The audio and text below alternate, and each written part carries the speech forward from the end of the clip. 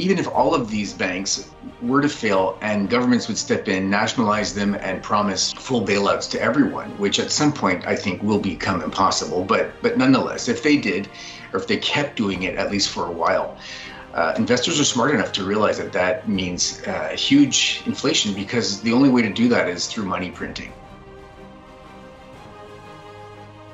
Here at Liberty in Finance, we're licensed brokers with Miles Franklin. We are standing by the inventory, ready to make sure you get what you need, even into the wee hours of night and on weekends, because preparedness doesn't stop. Call us 1-888-81-LIBERTY. That's 1-888-815-4237. Hey everyone, this is Elijah K. Johnson with Liberty in Finance.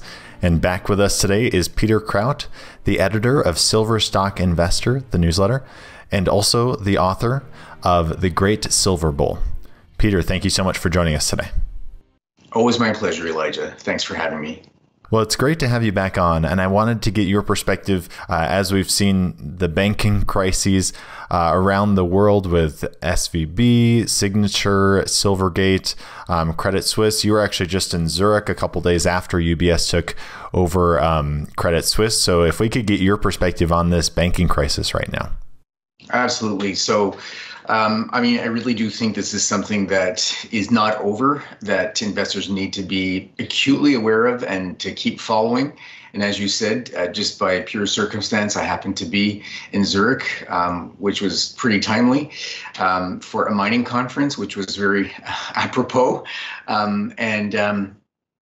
So, just to give you some numbers around that, UBS decided that, it's interesting how this all happened, it happened on a weekend, which is also quite interesting, but when markets are closed. So Credit Suisse was really ailing, has been ailing for over a decade. And UBS essentially on a Sunday announced that it was taking it over for about $3 billion or so, which was a big discount to even Credit Suisse's closing price on the prior Friday, about a 60% discount. Now, UBS is apparently taking on a lot of the risk inherent within Credit Suisse.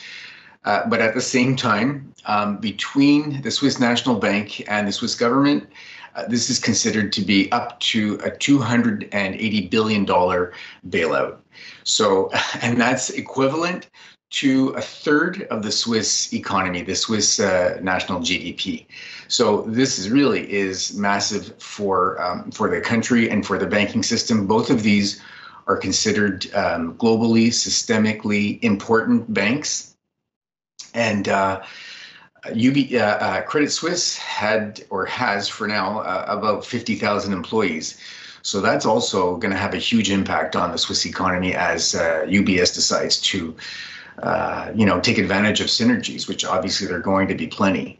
And so, this thing is just sort of snowballing. And if I may, a few days later, I was in Frankfurt, and that was around the same time that there was news that Deutsche Bank was having issues. Now, it's kind of funny how that happened, because they had made an announcement that they were going to pay back a subordinate bond, a junior bond, early. So that should have been interpreted as good news, and it was not. The market took that as looking risky, and so their shares dropped about 20% over the last week. This is not over, and people really need to look at alternative assets and the potential that they offer for protection. It seems like people have been looking towards alternatives. Why do you think in particular, what do you think is the connection between the bank issues in the banking system and people moving into precious metals right now? The lack of confidence and the lack of security. I mean, really, in the U.S., these bank failures, if you can call them that, there's some different opinions around that in terms of how that has all played out. But initially, we were told that there would not be bailouts, and then within a matter of a day or two, that flipped to complete bailouts. So depositors were guaranteed full protection of their deposits well beyond the 250,000 US dollar minimum or maximum, I should say. And so naturally, I think investors are looking at this, and despite that, that kind of ultimate bailout, there is a lack of confidence. This is 3 banks in the U.S. within a span of a week, and then 1 bank in Switzerland, a major bank, one of its 2 largest banks, within a matter of the following week. And then issues with another globally systemic bank later that same week. And so these are all major banks for the global financial system. And investors are smart enough to realize that and realize the implications. And so they're just looking at that and saying, well, what are my alternatives? Because at some point, even if and I have my doubts, but even if all of these banks were to fail and governments would step in, nationalize them, and promise, full bailouts to everyone, which at some point I think will become impossible. But nonetheless, if they did, or if they kept doing it at least for a while, investors are smart enough to realize that that means huge inflation, because the only way to do that is through money printing. And so they're looking for alternatives, and the few alternatives that exist that are really not someone else's obligation become the go-to assets, and that's what we've seen over the last month or so. There's really been a flocking to precious metals. There has been, and I want to get your perspective also on some other issues we're seeing globally here. One of the main reasons to invest in precious metals is it's outside of the system, right? And it's an alternative to the paper currency system. One of the things that has really been propping up the dollar for so long is that the dollar is the world reserve currency, and it's the most popular currency in the world. But we're seeing continued movements by different countries around the world to de-dollarize, to use alternatives to the US dollar, which ultimately should result in less demand for the US dollar and more inflation here in the US. So your perspective on de-dollarization that we're seeing right now? I do think that it's going to take a while. Eventually, the dollar will be supplanted. I have little doubt about that. For that to ultimately happen in a sustained and in an impactful way is going to take several years, I would say at least. But we're seeing the really very serious beginnings of it. Just recently, I had read that Russia and Iran were working on some kind of a gold-backed digital currency that they could use for trade. Has been talk between Saudi Arabia and China to trade for oil in the yuan. There was a recent headline that there's a deal between China and Brazil to do trade in the yuan. So, and then there is ongoing talk about some kind of perhaps a basket of currencies between the BRICS nations, which, by the way, continuously are growing. That's becoming a bigger and bigger club by the day. And so you're seeing the world polarize, deglobalize. And that's going to mean basically everything becoming more expensive as countries and companies try to onshore production and services, and the world just becomes more polarized. So as you have that happen, you're definitely going to see an accelerated move away from the dollar. We're seeing the very, very clear beginnings of it right now. Already the dollar peaked back in. If we look at how this played out, so in the fall of last year, around September or October, I think it was, the dollar, US dollar index, I think peaked around 112. And then early this year, it had bottomed around 100 or 102. It bounced pretty quickly to about 106. And right now, I think we're back down to about 102. And I think that, this recent rally, dead cat bounce, I guess you could call it, from about 100 to 106 was a relief rally after it had dropped so quickly from 112 to about 100. And I think that we've seen that peak in the dollar. It peaked in, I think it was in the 80s around 120. No, sorry, well beyond that. And then in around early 2000s, around 120. Then last year at 112. And so we're seeing successively lower peaks in the dollar. And I think that we're going to see the dollar index continue to move down towards my target for this year is around 95, and perhaps next year around 90, and then it'll continue lower from there. There's just too much debt in the system, and trying to sustain high interest rates is not going to work. There's too much debt and too much interest to pay on the debt to be able to do that in a sustainable way at high interest rates. It just becomes too expensive. It becomes too big of a part of the national budget. And so lower rates are going to mean a weaker dollar. And that's what we're seeing play out. It seems like we have seen some sort of a pivot from the Fed ever since this Silicon Valley Bank collapse. Because, I mean, if you look at the Fed balance sheet, it was, they're doing some quantitative tightening, and then it just shot right back up, erasing months and months of work that they had done there to reduce the balance sheet. So your perspective on, I guess, in this environment, how is the Fed going to react? It sounds like, they can't keep interest rates too high for too long, in your opinion. Agreed, exactly. And so I would agree with that. I think that we've seen the beginnings of the pivot. Like you say, that balance sheet has really popped after months of dropping. And I think it was something like already we're probably up about $600 billion since that recent bottom of the shrinking of the balance sheet. I think that we're going to just see more of that play out. I think that, what they can control is near-term rates. What they're going to possibly try to control, at least for a while, is long-term rates. We're probably going to start to see yield curve control. And so they're going to start to print more money to buy longer-term bonds in order to try to minimize the differential between longer and shorter-term rates. But I think we can expect that to come, and that's to try to basically, in a sense, bail out the economy. If you've got long-term rates that are really just too high for people, whether that's corporations that are borrowing, whether that's mortgages, then the economy really is going to suffer. They do want the economy to slow down, but much higher rates on the long end are just too detrimental, and I think they are going to step in. And so that's going to be a growing balance sheet. There really is no other solution for them.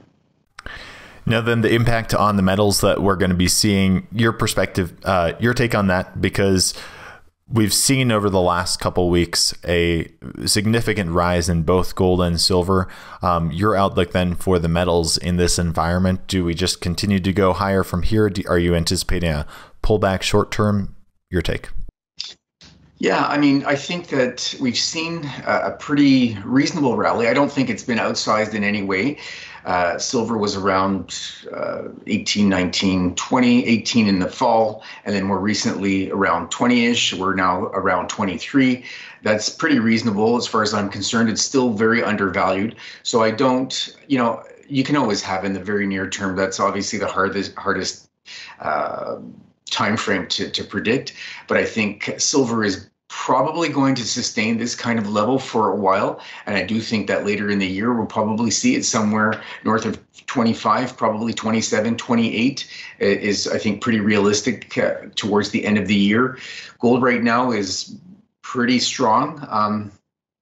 About a month ago was just over 1,800, around 1,810 or so. We're now north of 1,960, 1,970, really pushing up on that psychological $2,000 barrier. I think once we get through that and we can sustain that for several days or weeks, that's going to start to become a floor. And I think that later this year we can easily, realistically expect to see 21, 2200, perhaps even start to push higher from there towards the end of the year. So both metals, I think, have a really nice outlook for the rest of 2023 and certainly well beyond that, because the turmoil is not over.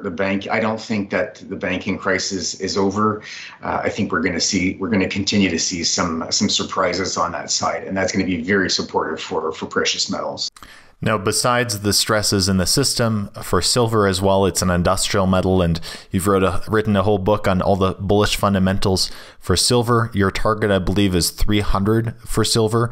Can you explain more about that? Besides the stresses in the system that we're seeing right now, what are some of the other bullish fundamentals? So, yeah, I mean, just to be clear, I think that $300 silver would be sort of an ultimate mania peak.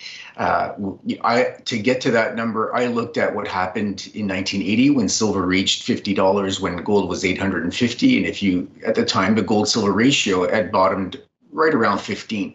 So my peak, my conservative peak in gold would be about 5,000. And if you use that same ratio of 15, that's silver north of $300, about $333. So I went with 300, and then I used other measures. These are all detailed in the book in terms of how I get to $300 silver. And again, I say that really that's in the case of a mania blow-off kind of peak. It's not something that silver would reach and necessarily sustain on an ongoing basis. And to be clear, the way I see silver rising over the next several years and decade is that it's going to see a rising floor under the silver price, where it's going to keep testing a new higher floor as time goes on. That I think will be supported by the industrial demand side of silver. It's what's really, really bullish for silver in particular is the solar demand. Solar alone represents 12% of the silver demand of the entire silver market every year, and that's growing very rapidly. It was about 140 million ounces out of 1.24 billion ounces last year, and that's expected to grow. The International Energy Agency sees solar installations going up about 8.5 times from current levels just over the next 8 years. So if you look at silver requiring 12% of current demand, and that installations of silver panels being up 8.5, say 9 times almost over the next 8 years, silver could require all of the silver demand for solar could require all of the current silver output in the next 8 years. It's incredible. So that's really going to help support and push silver prices higher. And I think that it's going to be when we come into crises like we just have with banking, it's going to be the investment demand that'll be the wild card that'll help push silver higher in spikes in that kind of scenario. And then you've got things like EVs that are really taking on a life of their own in terms of the share of the automotive market. EVs require twice as much silver as the internal combustion engine vehicles, and we've got silver all around us. It's in electronics, in electrical applications, both in automotive and everything else. If you've got an iPad, some kind of a tablet around you, a cell phone, a flat screen TV, it's really in all these switches and contacts, because it's the most conductive and it's the most reflective of all of the metals. In fact, it sets the standard at 100. Every other metal is based on silver in terms of comparison for those two characteristics.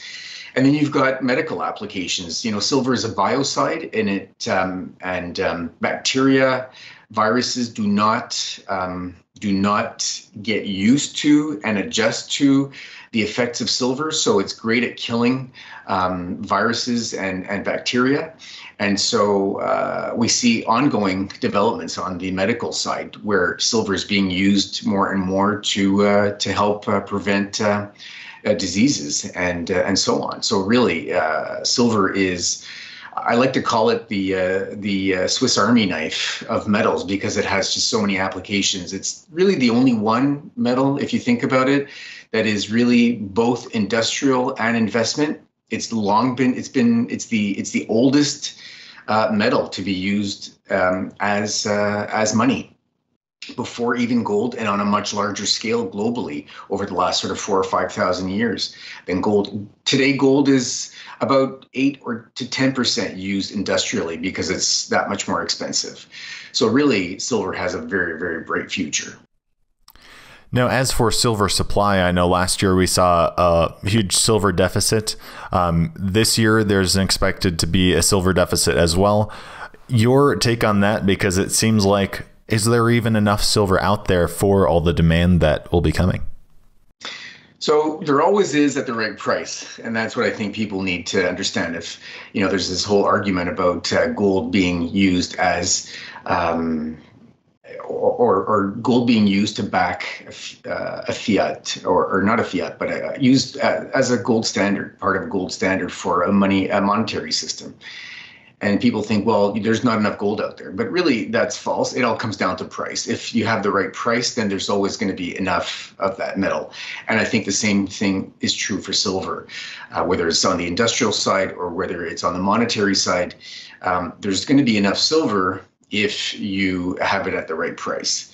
At the right price, it obliges, even on the industrial side, users to look for alternatives or to start being more thrifty with their use of silver. But it's relatively inexpensive right now. And so even considerable amounts of silver in industrial applications does not deter the use of it sufficiently. And I was just reading on some research by the University of New South Wales in Australia, and they were saying that we are not thrifting silver quickly enough to be able to compensate for the growth in demand. And this really, as their focus was on solar panels once again, because the amount of the level of growth in solar installations is really through the roof. And they believe that by 2050, we could be at nearly all of the current silver supply going exclusively to solar.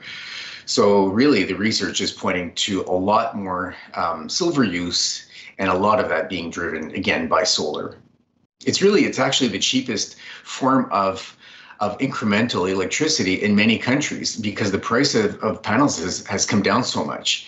And it's interesting, too, that China dominates the solar panel manufacturing industry. About 80% of solar panels are manufactured in China. And so, you really have to ask yourself, China is going to become a serious player in silver because they need a lot of silver to manufacture all of these solar panels. It's not unrealistic that some manufacturers either are going to panic if one day they don't get their silver delivered, that they need to manufacture their smartphones or their solar panels or their electrical switches for automobiles, whatever it might be. Either they'll panic because they can't get that delivered, or they'll look to move before that and either take part of an important silver project, buy into a silver company in order to secure offtake, whatever it might be. I think that we can look to these kinds of events happening in the silver markets, and that will certainly drive it higher, both the metal and the miners. It seems like we have a lot of things coming together at once, where you have, the crisis in the banking system, you have the crisis in the currencies, for the US dollar, de-dollarization around the world, and we also have industrial demand for silver, and at least right now at current prices, it seems like not necessarily enough supply. Any last thoughts before we let you go? And can you share with the viewers where they can find you online? Sure. So I'm going to go back one more time to the industrial demand side and the solar panels, and what I think viewers might want to take away from this. And all of what I said about demand in growth from solar does not even take into account the potential growth or faster growth in demand that will come from new technologies. because the next technology in solar is expected to use 50% more silver per panel. And you've got things like double-sided solar panels. You've got things like multi-layered solar panels. So the next technology could use as much as 50% more silver, and the likely technology to follow on that could use as much as 150% more silver than currently. I haven't even factored any of that in the numbers that I gave you prior. So really, the solar industry is one to watch in terms of demand for silver. So besides that, silver has always been a go-to in terms of safety as a safe haven when you have things like banking crises, inflation crises. That's not going to change. I think it's important for viewers to realize too that there's what we call a FOMO aspect to silver. You have one in gold, but I think it's even amplified for silver because people who are going to be late to this market probably will first see what happens in gold. They'll see gold go through 2,000, ultimately through 3,000 and even higher. They're gonna notice that late. They're gonna find that too expensive. They're gonna look at what alternatives there might be. At that point, silver might be $50, it might be $75, and they're gonna say, well, at $75, silver is still a lot cheaper on a per ounce basis. I want some silver. And so they will flock to silver. It will be difficult to get to. Premiums will, have gone through the roof, and that's just going to feed in itself. Gold and silver are markets where people want more of it when the price goes higher, which is, kind of backwards intuitively, but that is just very simply how it plays out. So these markets will feed on themselves. I think they will make what we've seen in cryptocurrencies happen in the last couple of years look like child's play, and they will be the assets of last resort. They're going to draw in a lot of money and become much, much bigger, per capita basis. And, there are a couple, if I may, just a couple of last things. It's interesting that Russia and Iran have been talking about a gold-backed digital currency to complete trade deals. So we're talking about gold. This is not just some sort of fiat thing. And then earlier last year, when Ukraine was invaded by Russia, you had the two largest gold-backed cryptocurrencies. I believe these are Tether Gold and Paxos Gold. They had their combined market caps reach over $1 billion. So that signaled to me that people who were comfortable with crypto had seen crypto come off considerably, were looking for alternatives. And they started seeing gold certainly go through 2,000 at that point, and decided that they were comfortable with a form of crypto that was backed by gold. And so that drove those combined market caps to $1 billion. And I think that there is probably some room for that whole space to continue to grow as well. So the crypto space to continue to grow, especially for those that are backed by precious metals, both gold and silver. I think that that's something that people need to keep an eye on, and that will certainly gain some ground in the next few years. Where they can follow me, sorry, that one last thing. So I published my book last year, The Great Silver Bull. That's available on Amazon in Kindle, in paperback, and since late last year in an audiobook version. And besides that, they can follow my work at Silver Stock Investor. It's the only silver-focused investment newsletter that I know of. And you can follow me on Twitter and on LinkedIn. Happy to see anybody follow me there. Be happy to respond to any inquiries as well. So that should cover it. Once again, Peter, thank you so much for joining us today. Elijah, as always, it's been my pleasure. Thanks so much. Miles Franklin Precious Metals is one of America's oldest and most trusted bullion dealers. Miles Franklin is A+ rated and accredited by the Better Business Bureau, licensed and bonded, and has 0 complaints ever registered. Here at Liberty and Finance, we are licensed brokers with Miles Franklin. To order, simply call us, discuss your needs, and we can let you know our live inventory, prices, and availability, and lock in your order over the phone. Once your order is locked, the price is held for you regardless of market fluctuations, and the metals are reserved for you awaiting your settled payment. Within 1 business day of ordering, you will receive an email invoice detailing the order and payment instructions.